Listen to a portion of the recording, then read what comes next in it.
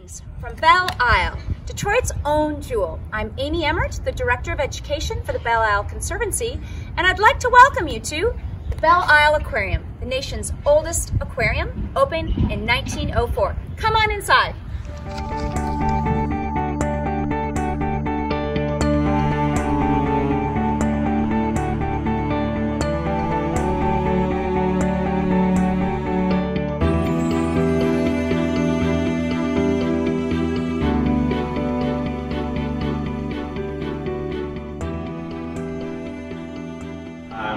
Jr. I'm one of the educators here at the Belle Aquarium. Hi, I'm Taylor Mock. I'm an education specialist here at the Belle Aquarium, and today we're going to investigate food chains and how energy moves through them.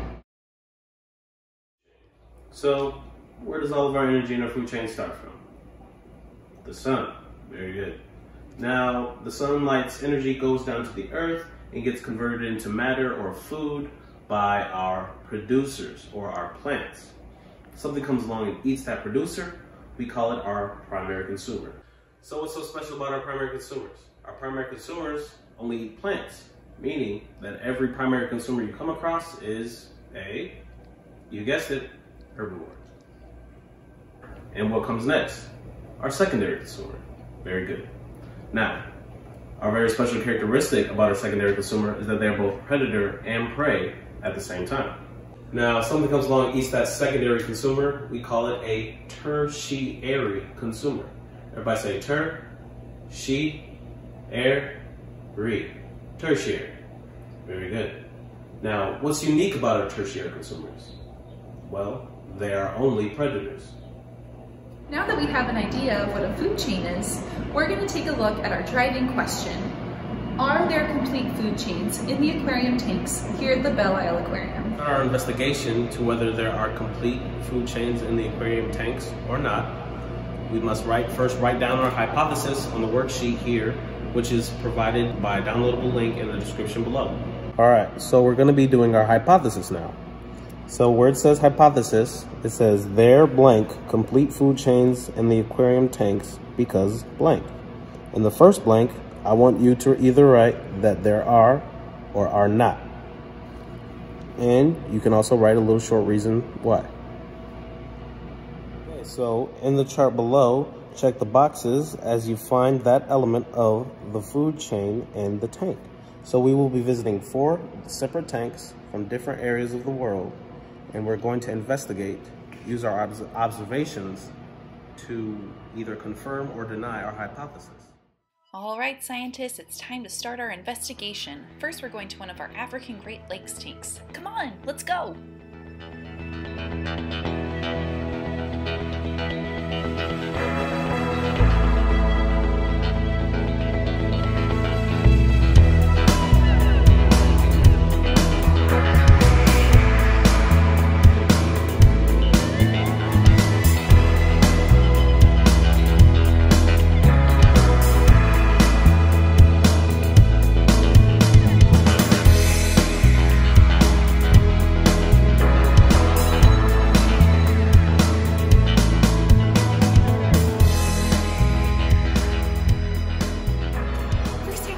Your observations.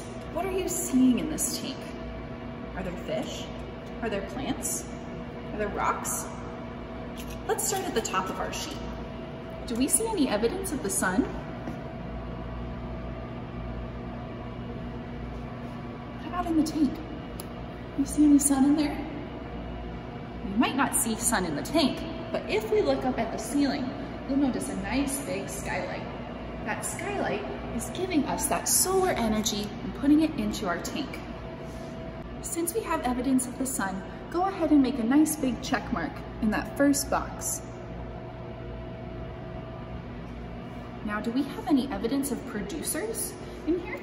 Go ahead and take a closer look. Remember, scientists, producers take solar energy and convert it into matter. Take a close look on the rocks. Do you notice that fuzzy stuff on there? That's actually algae, an aquatic plant.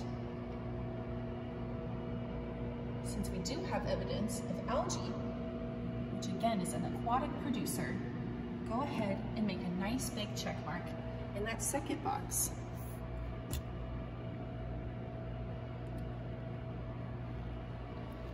Remember again that our primary consumers are something that eats our producers. Do we see any evidence of a primary consumer in here? Take a look at that squeaker there. Is it eating algae off the rocks? It is. So we have evidence of a primary consumer in our tank. Because of that, go ahead and make a nice big check mark on that primary consumer box. Now let's keep moving on. Do we have any evidence of secondary consumers in our tank? Again, take a closer look. Do we have anything in here eating our primary consumers?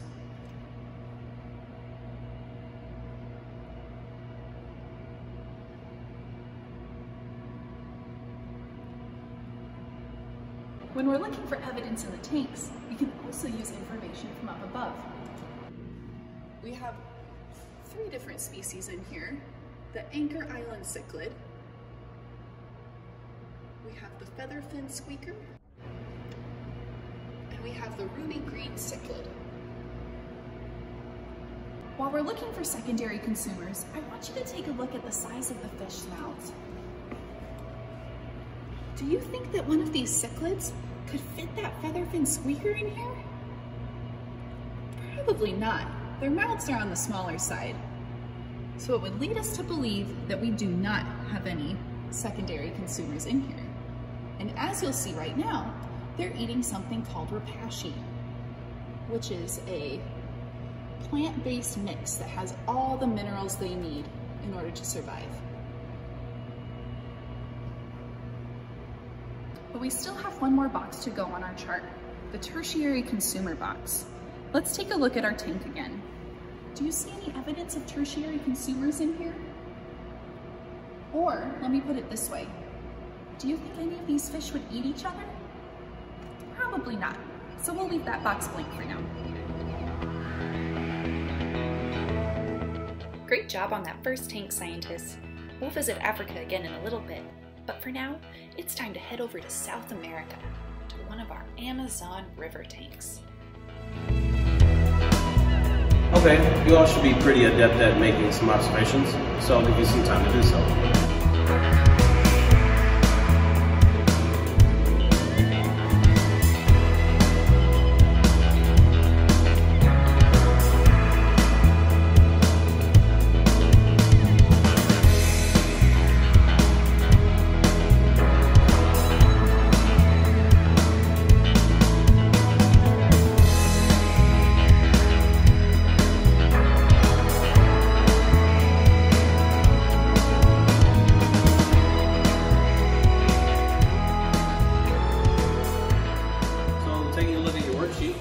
Do we see evidence of the sun?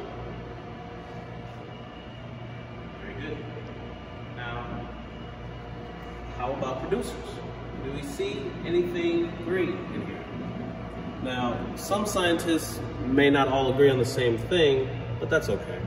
So if you see algae in here, you can go ahead and check it in. If you don't, well, you can leave it blank.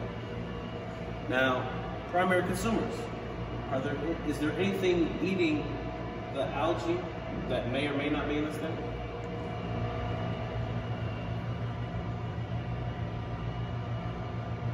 Take a look at the Dorado's mouths. Now, they have very sharp teeth. Do you think that their teeth are for grinding up plants or for tearing up flesh? So let's step outside the tank. Now, all 3 of these species in here, the Dorado, the silver arowana, and the freshwater stingrays, are all secondary consumers. Now, what do you think their tertiary consumer might be? Would it be the bull shark? You may have guessed that. How about the caiman? Similar to an alligator. That's a good one. So, with all that being said, do you think that we would either keep a bull shark or a caiman inside this Amazon tank? Of course not. Amazing job in the Amazon! Now it's time to leave South America and travel north.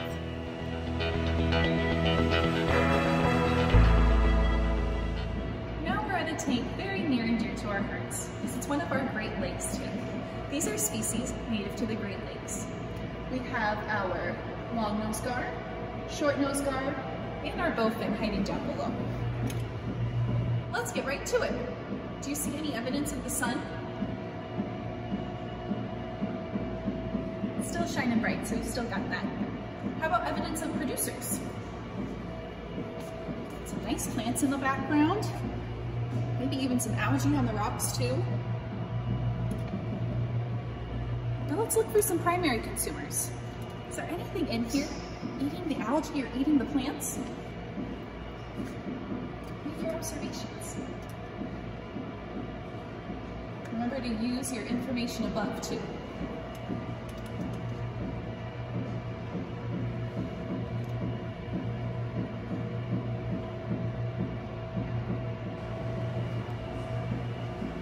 We learned from our information above that the gar like to eat fish and the bowfin likes to eat insects and crawdads. So it looks like we have some secondary consumers on our hands. So let's get back to our sheet. We definitely have evidence of the sun, so let's make a check mark there. We have evidence of producers, so let's make a check mark there. Unfortunately, we don't have any primary consumers, so we'll leave this box blank. We do also have secondary consumers, so we'll make a nice check there too. Let's take a second and look for tertiary consumers though. Do we see anything in here that could maybe eat something else in here? Again, let's take a look at their mouths. We've got a long-nosed gar here. It's got a pretty long mouth. And if you look closely, you can see some teeth in there too. However, also take a look at our short-nosed gar. It's got a little bit smaller mouth. And then lastly, our bowfin, which is just showing enough to let us take a look. It has a pretty small mouth. Do you think any of these mouths could eat another fish in here? Probably not. So we do not have any tertiary consumers in our tank. Now let's step outside of the tank and into our native Great Lakes region. What are some native tertiary consumers that we have? In the water, we've got some bigger fish, some muskie, and some pike. And then outside the water, we've got some eagles, which like to swoop down and scoop up these fish. Almost done, scientists. One more tank to go. Let's head back to Africa, this time to the Congo River. This is our last tank. So you all should know how the process goes. So with that being said, please take a few moments to fill out your field sheets, collect data, make your observations, help each other out, learn something new.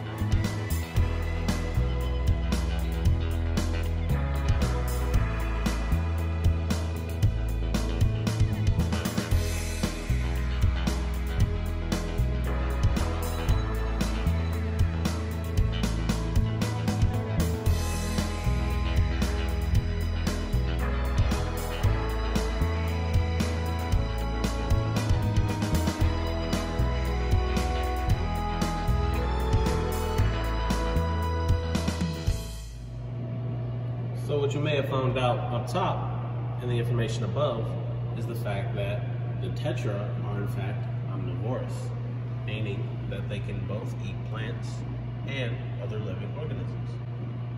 So in the Congo River tank, did we see evidence of a sun? Good. Did we see evidence of producers? Good. What about primary consumers? Did we see anything eating the algae or nibbling all the algae off the rocks? Good. What about secondary consumers? Tertiary consumers? So the umbu pufferfish has beak-like teeth in order to crush shells, mollusks, and other shell-like organisms that live on the bottom of our freshwater systems. So, with that being said, it is a secondary consumer because it not only eats these living organisms, but it also puffs up as a defense mechanism to tertiary consumers. Yes, great job!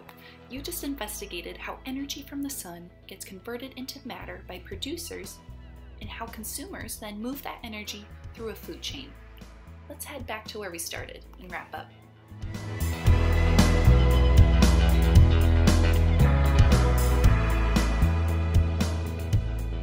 Now that we've explored our 4 tanks, we can come back to our driving question. Are there complete food chains in the aquarium tanks? Let's take a look at our sheet. Now yours may look different from mine. This is what I came up with. We're missing our secondary and tertiary consumers in our African Great Lakes tank. In our Amazon tank, we're missing our primary consumer and tertiary consumer. Our North American Great Lakes tank is missing the primary consumer and the tertiary consumer as well. And then our last tank, the Congo River tank, we're missing that tertiary consumer, which would lead us to believe that there are not complete food chains in our aquarium tanks here at the Belle Isle Aquarium.